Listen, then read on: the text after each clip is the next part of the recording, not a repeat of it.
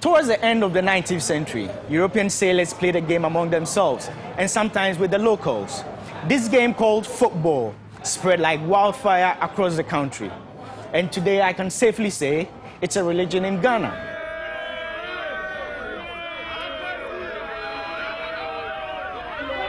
Football is not just what you see during the 90 minutes. A lot happens before the game and after the game. The beautiful game will go behind the scenes to bring these things to you. My name is Nanes Asante Samuels, and this is The Beautiful Game.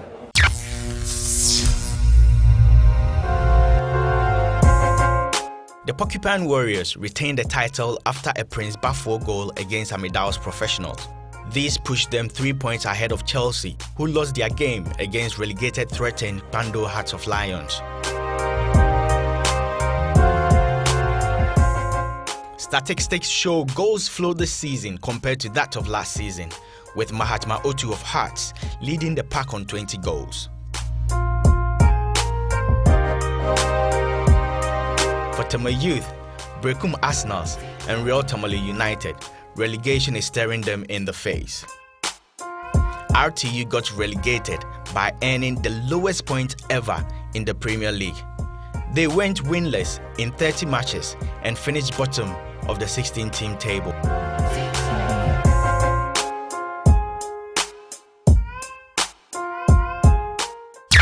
So these three teams get relegated to Division 1. And as they go down, 3 new teams also come up. Of these 3 new teams, 2 are not new to the elite division, Hazakes and Bechem United. We spoke to Fifi Anaman on their chances as they come into the elite division, as well as a review of the past season. Inter-Allies seem to have a good side, and they have very passionate management people. They have administrators who understand the game, administrators who are hungry for success. I think, sometimes the little things that make a team vibrant, that makes a team resilient and a force to reckon with, to say.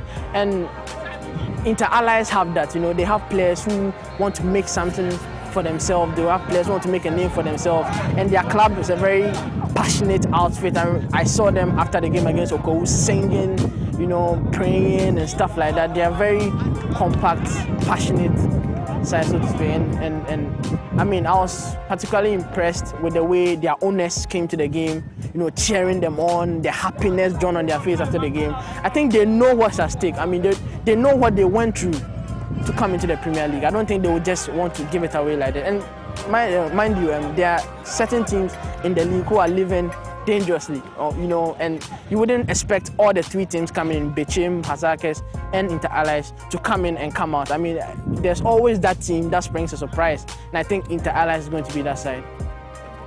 I'm particularly happy for Hearts, not because I'm a fan of Hearts, I'm very far from it. I'm not a fan of Hearts, but because other engagements pushed me to only watch most of Hearts of Oak game, covered, so to speak, at the Accra Sports Stadium. I covered them from the BA Stars game, and they improved game by game, like literally. I mean, I remember David Duncan, when he took over, his first game was in Kumasi against Kotoko, and then he drew, people gave him, people sang his praises, he barely had time to train with the squad, and he went to Kumasi and actually inspired his boys to put up a spirited performance. I mean, it was very impressive as at then. And then things started going wrong. From that game to the end of the first round, they played 9 matches and only managed to win once, I think, and then they got 8 points out of a possible 27. And David Duncan's job obviously didn't look good. I mean, they conceded a lot of goals. They couldn't score as much as they wanted to. And then all of a sudden, things started changing. I mean, and it's very evident with the way they played. I mean, in the second round, they've been the best team. They played 15 matches, won 10 times, drew 4, I think, and lost only 1. They scored 26 goals, and mind you, Mahatma Otu got 13 of those goals, of those 26 goals. It just shows you the kind of belief that Duncan reintroduced into the Hearts of Oak side, reintroduced their skipper and talisman, Mahatma Otu, because you want to reawaken a side to its most inspirational player, its best player, and that's exactly what Duncan did. Hearts of Folk, you and I know the slogan. You know it. Until the bones are rotten. That's it. So, well, the first half didn't go well with us, but then we kept fighting on, and you saw it. We bounced back like that, and it was all wow, and that was it. We actually would have done the best if we have had more games to play, and I know nobody in Ghana here would dispute that fact. You know, House of Folk, we're never going to say die until the bones are rotten. And that's it. That's for you. we started we started low, but if Coach Duncan has made us proud by making the team coming back to what we're supposed to be. They would have wished that at least House of Folk would have played in the top 4, but unfortunately they couldn't make it. But I believe that House of Folk have done very, very, very, very well in the second round. But then this is football for you.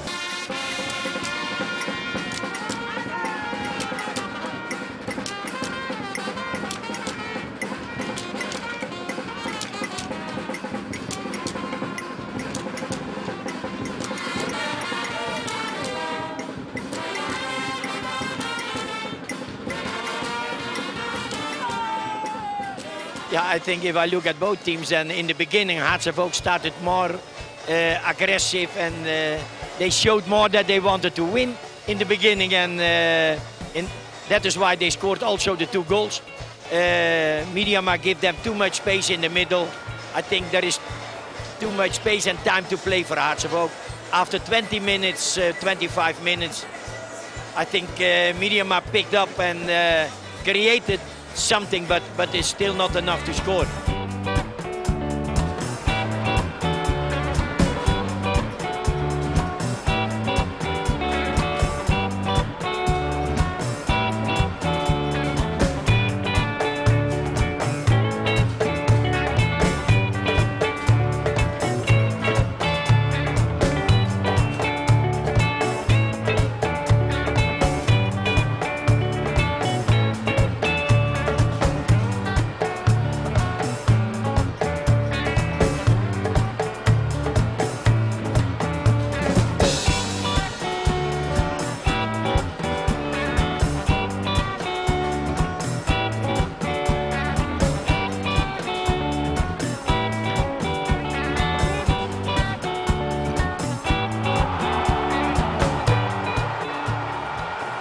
Hearts had a mixed season by falling into the relegation zone in the first half and impressively recovering to end up 5th on the league table.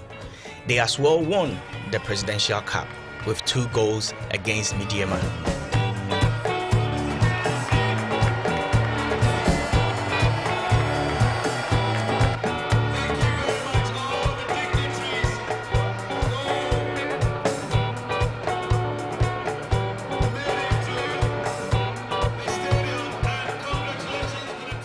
It is going to be a consolation for players, technical team management, the board, and the whole entire fraternity of Accra Hearts of Oak. Of course, we always have to look ahead. The cup is one. I do not think that I will even see it again before I get home tonight. So it's behind me. We still have to work seriously for the task that lies ahead. If it happens to be a match coming Sunday, that is what we have to be working towards. If it's, pre-season, we have to be working towards that. So we always look forward. We always look up to our preparation and how we have to get ourselves going and next year and put the game that we just finished behind us. But seriously speaking, we just even remember that the cup is of an international dimension or international nature. So that's about how that is my discipline and philosophy about preparation and all of that. The game is over and we always have to look ahead. The next perhaps thing we have to be thinking about is how we get the players that we have targeted or the players that have appeared on our radar to roll them in and get started, see what the next season goes for us. Come next season, we as a fan, I'm expecting that we keep doing what we know to do best, and then I mean, bring the trophy home this time around. We don't want no Kotoko chasing us this time. We want to keep them behind and then live up to the spirit of the true Accra Hearts of Oak, never saying die until the cup is won. And that's it. So we're looking at the bright season. We're looking at making things happen. And now that management seems to be okay and the players are all doing their thing, the tiki-taka thing, we would want to have victory at the end. Yeah. We want about 2-3 players to beef up our team so that we may be able to win the league next season.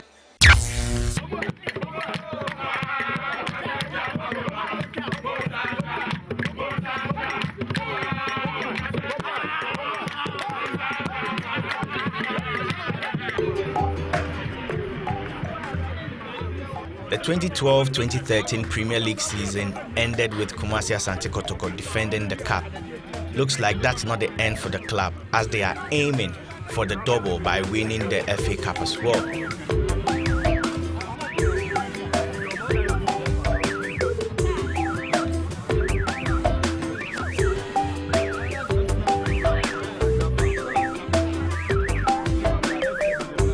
Kotoko midfielder Michael Ekufu believes their hard work at the end paid off, though in the beginning things were not going right for the club. He hopes they add the FA Cup as the 23rd title for the club, as well as let their critics eat humble pie.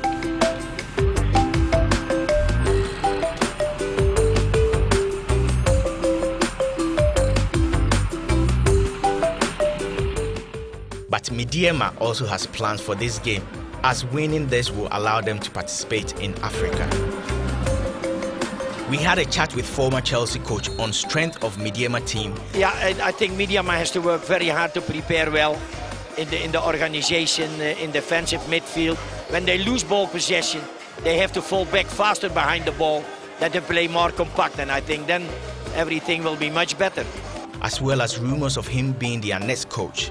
I cannot say that, but until now I didn't sign a contract, so we didn't talk about the details, about new players, or about a big change of play. I think when a team want to bring a coach, then they have to know the coach very well, what for kind of football he want to bring. And but in general, you have to win, and that is football. You know, gone were the days when mothers did not want their kids to play football. It's like, if you wanted something to do in life, you were supposed to be a doctor, a lawyer, what have you. But today, everyone wants their own Pele or their own Essien. Due to this fact, lots of soccer academies are springing up all over the country. We went to Japan to see one of these academies.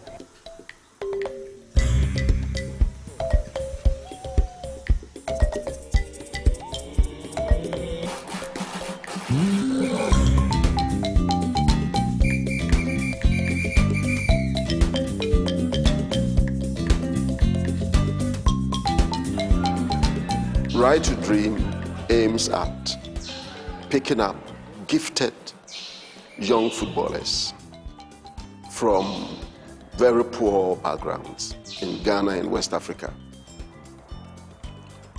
to transform them into talented footballers with training, but at the same time to give them very strong academic background so that they can later on go into further studies.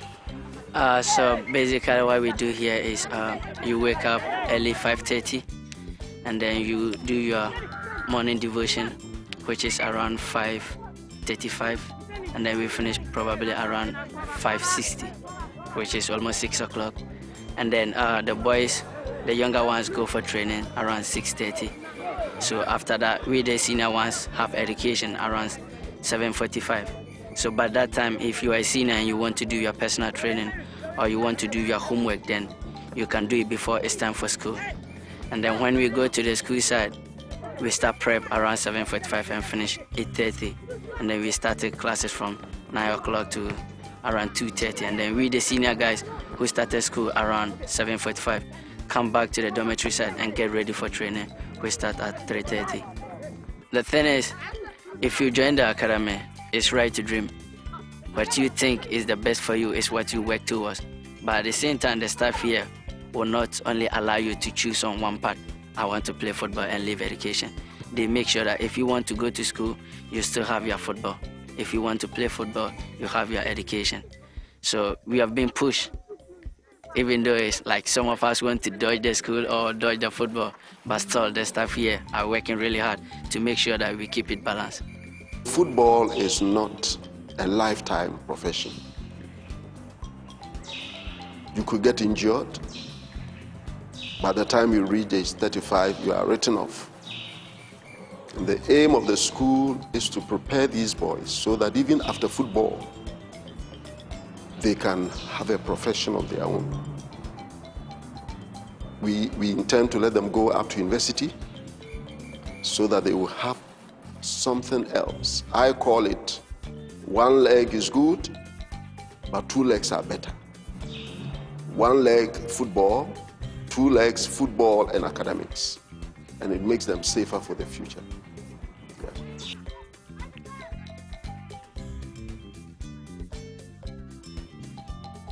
All I wanted to do was play football, but then at the same time I didn't know how to become the professional that I wanted to be. So all I wanted to do was just play football. And it was really difficult because my dad wasn't really paying that much attention to me in education. All he needed was just give me the money, go to school, but not really supporting me to check if I'm in school, if everything's all right, am I getting the great result in school. So I never really took education seriously, but at the same time just playing football. But then I got lucky to join the Right to Dream Academy. We're lucky in Ghana to have a system of local youth teams, the cult system in Ghana. So we utilise our relationships with that and the pre-existing structure to arrange tournaments in each town, major town in the country. And then through those cults teams, we invite them in, see them play, and then start filtering out the better players for further assessment. So we do about 60 to 70 events each time we look in Ghana, which goes from Navrongo in the north to Takoradi in the south. So it's a nationwide sweep, trying to identify the very best players that are available to us. Recruitment, we go to every corner of not only Ghana but also other places in West Africa. We go through all the major towns, cities, smaller towns as well to look for players, and we do large recruitment events. We scout thousands of players to find just one player. So it's very rigorous. It takes a lot of our energy and our resources to complete, and to get a player into Right to Dream is a huge achievement for the boy, but it's also a huge achievement for the recruitment staff who search for the players as well. At the younger age groups, 11, 12, there's a large amount of talent in Ghana and the surrounding countries. There's a great passion for the game, and they're playing in the streets, and they're very good quality. As you start to go up the age groups, it becomes a bit more difficult for that talent to still remain competitive with the rest of the world. When you compare the elite programs and the quality of football development elite players get across the whole world in Brazil and in Europe, then it's a bit difficult for your average Ghanaian player to keep competitive with the best players across the world. But in general, there's a lot of very good players in the region. The building, the facilities, the fields we have, the level of players we've got has continued. The education we have, our character development program that we have now, it's continually evolved, and it will continue to do so. I think with the years that's gone by, we've been able to add the experience year in, year out, and I think that's what makes us a special academy now, because we know exactly the mistakes we've made in the past. We know the things that's working and works well for us, and we know we've invested in what we have here in the academy as well. There's a lot of obstacles that stand in the way of a generic African player making it. So you try and take those obstacles away, which is the lack of stability in their development, So when you take that away, you give them opportunities to develop their experience in Europe, to try and understand the levels of professionalism needed to make it professionally, and then you work on their character and development and understanding. Then you break those boundaries down, those obstacles down, and then you can, hopefully they'll push on to that next stage of development and next stage of quality. Since we started this academy almost 12 or 30 years ago, we realized that boys who have excelled, who have done well in their various areas, in fact, they excel not because of talent or intelligence, but because of their shared character. So when the boys get in, we try to help them understand that when you shape your mind well, when you identify certain things in you that will make you approach situations in a positive way, you are able to succeed in life. So trying to help them develop positive mental attitude is very paramount for us. So that's why we, as part of our character development program, we did what was called the growth mindset, where kids are supposed to assess situations, and anytime they assess situations, they don't respond to situations in a negative way, but they try to see whether they could use the positives in the situation to better themselves. So positive mindset, positive mind for each of our kids, I think is very, very important. Have some schools overseas that have graciously offered places for our boys. And the boys we've been sending there have proved themselves to be worth the opportunities they are being given. So these schools continue to accept our boys over the years. And new ones are also coming up. You know, having seen the kind of work we are doing here, they are offering them places here, scholarships to study at universities and high schools in the US, etc. Yes. For me, since I joined the academy in 2007, there's this thing about Right to Dream that even if you move away from here, you still think about it. I think the family is the important. You move away and it's like, if you are here, you don't really think about them, but if you really move away here, everything you do about is thinking about your other colleagues, which I think is the most important. If all Ghanaians really feel that way, I think we can really progress. You know, there is something very interesting about football and academics. Very talented footballers are also very intelligent. So the system that just trains footballers and gives them nothing else is not good. It's robbing them of something. The very good footballers are very intelligent. And we are bringing this aspect of their life, of their ability into being. So they are very, very excited about academic work. Yes, they are very excited. Something like about a big dream like move for me, and then I'm very happy that I got that. That's what I've been hoping for, and then now like I've got like the opportunity to play even like around the world, like getting into like the Champions League teams and then all that. So I think I'm very happy that I've been like part of this big team.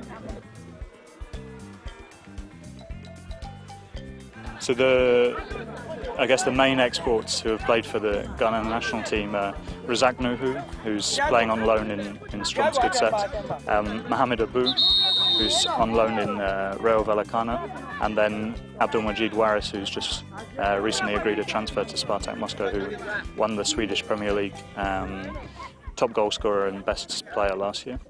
So those are the main ones, but we have a lot from the under-11s going up. We have an exciting conveyor belt of talent coming through, so we're pretty excited about that.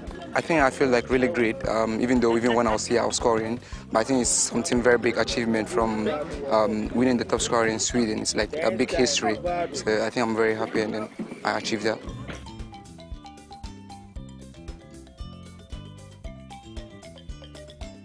I think Right to Dream has a passion for developing players. The staff are passionate about developing players. We take care on the players that we select here that they have the right materials to succeed in football or in education. I think the steps that we let the players take between joining the academy and then leaving is a lot in between. And it's not about just what we do in the academy here, it's about the experiences they receive out of the academy before they leave here. and graduate to whatever pathway they go on, which I think is big steps that we've taken as well. We want to do everything we can to nurture the individual and develop the individual to make him a success in life. So everything depends on me now. There's opportunity. The best thing I can say now is just to work for it. I can't really say maybe in the next 2 years or 3 years I can be like this. The opportunity is there, but in football anything can happen. So at the moment I'm only concentrating and focusing on how to get there, which is to play football. So yeah, at the moment that's the aim, which is 2014 I should be 18, and by that time I think with my determination and with the support of Right to Dream I can achieve that and get in the contract. So yeah. I think there's nothing much I can say than like I'm trying to give back to the whole of not only Right to Dream but the whole of Ghana. I'm trying to be a role model for like everyone in Ghana. I think that's the only thing. That's the only way I can give back properly.